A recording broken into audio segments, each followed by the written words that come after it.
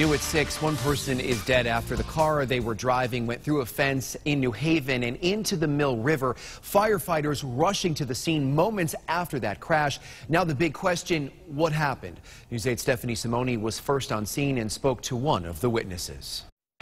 Look at this waterlogged car. Crews had it dangling above the New Haven's Mill River just after 11 this morning. I saw pieces of a dark-colored car floating in the water. Natasha Sinclair was walking home and saw the first responders. It's sad. It's a sad situation.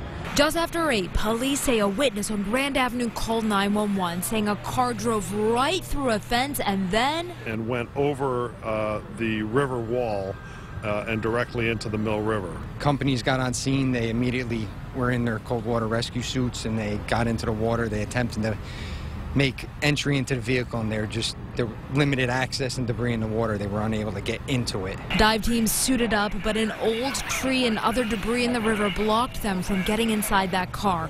Police say it quickly became a recovery mission. About 3 hours later, a wrecker finally pulled his black sedan from the river.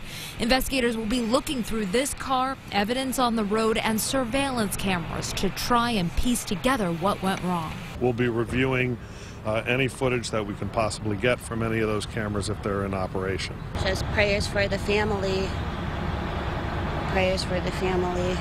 The medical examiner is on scene. They'll take the body to try and figure out why this person might have veered off the road. In New Haven, Stephanie Simoni, News 8.